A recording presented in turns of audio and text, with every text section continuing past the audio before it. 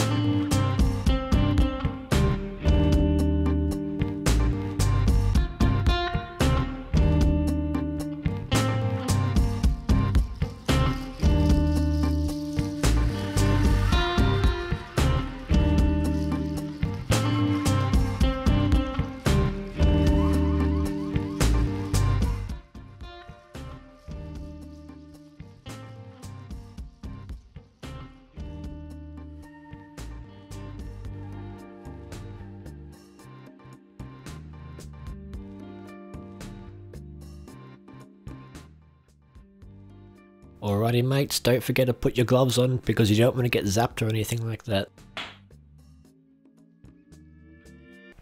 Alrighty mates, what I'm doing right here is I'm just unscrewing that little screw where you pop the cover off so you can get access to the beautiful computer. Alright mates, watch how easy this pops off. Boom, just like that, the cover pops off. And when you're taking the side panel off, there's actually a thing that goes inside the PC. All you want to do is, it's right there, so all you want to do is you want to lift the cover up and it should slide straight out, and voila, look at that, that's the inside of the Alienware Aurora R7. Isn't that just beautiful? And that's my fridge right there. Comment in the comment section down below what you think I have in my fridge, because why the heck not?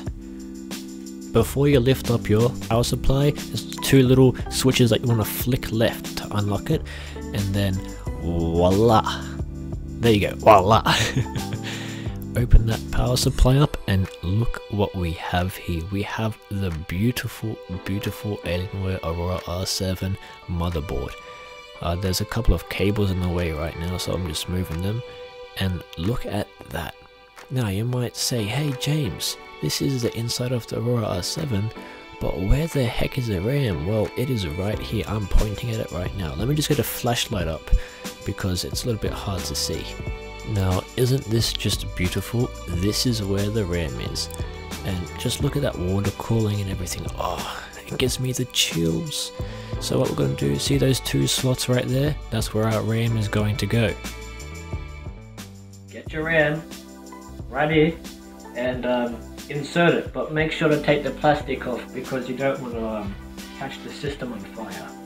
Alright mates, with your RAM, you see that critical sticker right there? Well, what you want to do is you want to peel that sucker right off. Peel it right off. Just be gentle with it because you don't want to damage any segments of the RAM stick whilst you're doing so, because that will just suck. Okay, it shouldn't, but if you do, well, that will just suck. Yes, don't mind the awkward patience. Before putting your RAM sticks in, see where my finger is? There's a little notch. Just push it to the side and it makes it much easier to install your RAM stick. So do that before installation, it should be that tiny bit easier.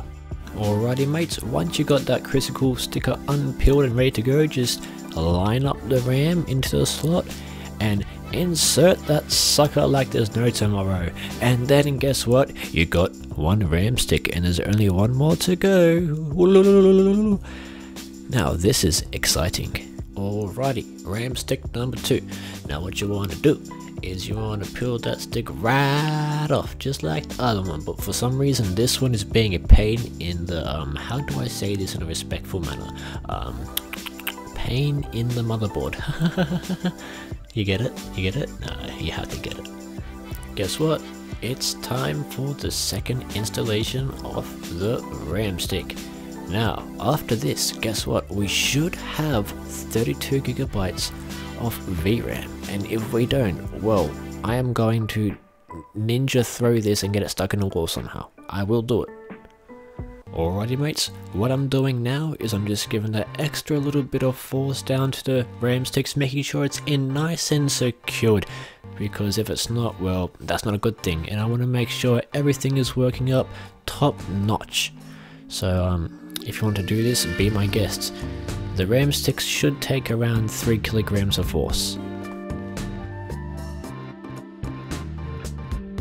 Now that you got all your RAM sticks into the right slots and everything is nice and snug and you are happy with it, all that you need to do now mates is close your system. Not literally close it, just put everything back together how it was. So the first thing we're going to do is push down this power bank, whatever it's called, and then we're going to flick those switches to the right side.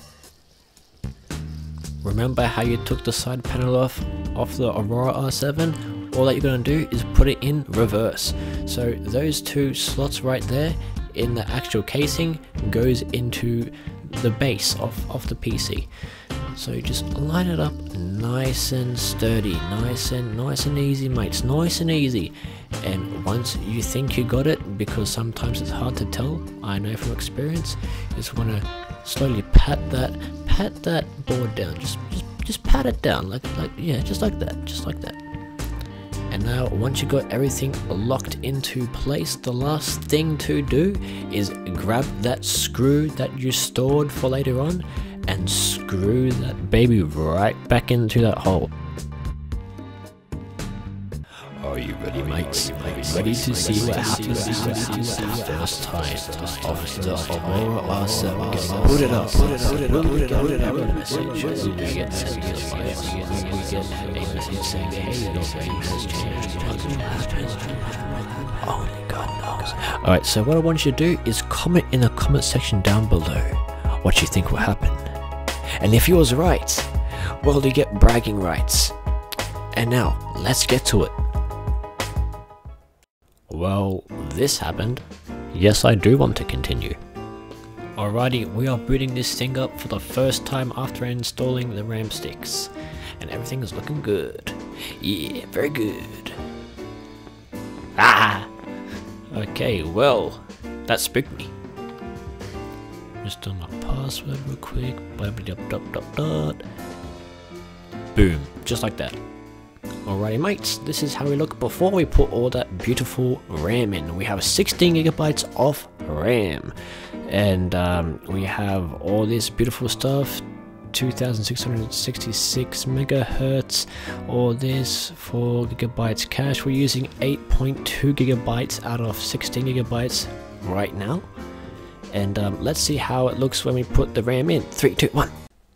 And that's what I'm talking about, mates, right there, 32 gigabytes of RAM. And look at all these 2666 megahertz, oh my god, all this beautiful stuff, 4 slots out of 4, you know what I mean, all this beautiful data right here, just take it all in, take it all in, take it all in. Alright, when we launch a application like Adobe Premiere Pro, I have seen RAM go up to 20 to 25. Isn't that crazy? From 16 it goes up to 25 and things are a heck load smoother. It's just beautiful. It's beautiful. Alrighty guys, this is a 1080p video playing in the background, and it's took off my phone, my crappy phone, but anyway, 15 gigabytes already. When we load 4K projects, it goes to 30. Alrighty mates, if you enjoyed today's video, you should totally consider subscribing, and whilst you're at it, you know, do one thing for me: share the video to a relative, friend, or who the heck you want to share it to, because it will definitely help this video out so much, and plus it will help out the channel. So be supportive and share today's video. Boom boom boom, I'm out.